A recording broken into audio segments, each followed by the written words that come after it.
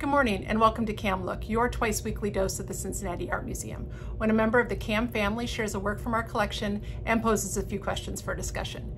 We hope you'll check back on Tuesdays and Thursdays at 10 a.m. for a new work and a new chat. Hi, my name's Emily and I'm the Director of Learning and Interpretation at the museum.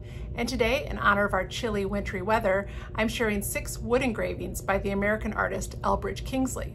Enjoy! Elbridge Kingsley was born in Carthage, Ohio, a suburb of Cincinnati in 1841. His parents, Moses and Rachel, moved to Hatfield, Massachusetts when Elbridge was only 6 years old. At age 13, he entered Hopkins Academy in Hadley, and a few years later became a printing apprentice at the Hampshire Gazette in Northampton. He studied drawing for a short time at the Cooper Institute School of Art in New York City to enhance his engraving skills. Continuing to move between New York and Hadley, Kingsley studied sketching from nature and drawing. At this time, he began to fulfill his longing to sketch out of doors using the sketching cart, a horse-drawn cart set on large wagon wheels made for him in 1879 by his blacksmith brother-in-law. He would sit at the easel outside of the cart of his mobile studio in various locations around Hadley and Hatfield, doing sketches for wood blocks and paintings. Much of his work appeared in Scribner's magazine, later known as The Century. He joined the Society of American Woodgravers and established his own school of engraving in New York City in 1880. He was awarded a gold medal at the Paris Exposition of 1889, a medal at the Columbian Exhibition in Chicago in 1893, and a gold medal at the Midwinter Exposition in California in 1894. While Kingsley was both a painter and a printmaker, he was known almost exclusively for his wood engravings and ranked among the finest technicians of his day. Along with a few fellow artists, he expanded the expressive possibilities of what had been, up to now, a reproductive technology. As the name suggests, wood engraving is a printmaking technique in which the artist works the image into a block of wood. It uses relief printing. The artist applies the ink to the face of the block and prints using relatively low pressure. Now, let's look at a few works from our collection that show Kingsley's talent as a wood engraver. I selected works that specifically speak to the winter season, but the museum has a total of 58 engravings in our collection, some gifts from the artist in the late 19th century. Let's look closely at each of these works.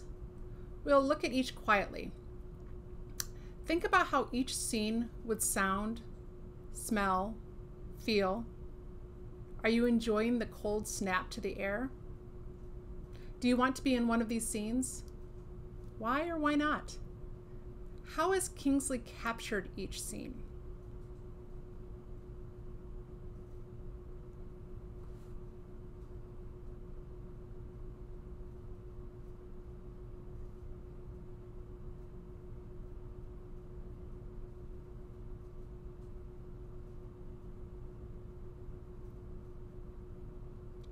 In closing, I wanted to share one work, Winter, that is undated.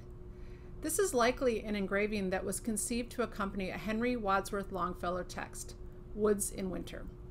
As I read the poem, take note of the artist's ability to render with poetry and precision the atmospheric subtleties of a snowy landscape. Woods in Winter by Henry Wadsworth Longfellow. When winter winds are piercing chill, and through the hawthorn blows the gale, with solemn feet I tread the hill, that overbrows the lonely vale. O'er the bare upland and away, through the long reach of desert woods, the embracing sunbeams chastely play, and gladden these deep solitudes. Where, twisted round the barren oak, the summer vine is beauty clung, the summer winds the stillness broke, the crystal icicle is hung. Where, from their frozen urns mute springs, pour out the river's gradual tide. Shrilly the skater's iron rings, and voices fill the woodland side. Alas, how changed from the fair scene, when birds sang out their mellow lay. The winds were soft, the woods were green, and the song ceased not that day.